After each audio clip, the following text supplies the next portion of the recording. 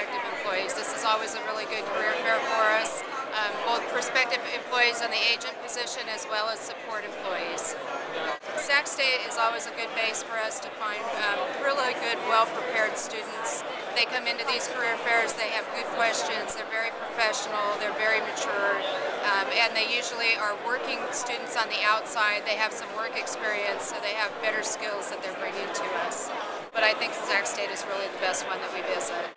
I've talked to Flatiron, PG&E, let's see here, a bunch of them.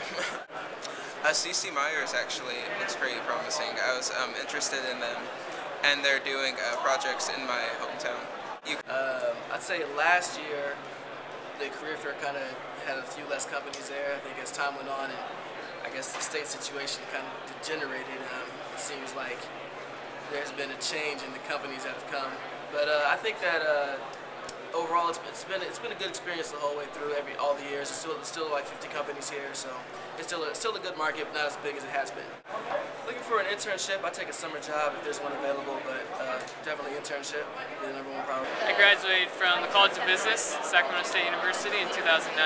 I currently work for Chevron in San Ramon as an IT professional.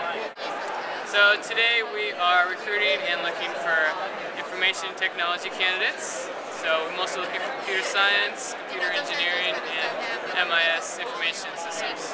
I've seen a lot of talented people, and Sac State graduates are very talented and good for what we're looking for.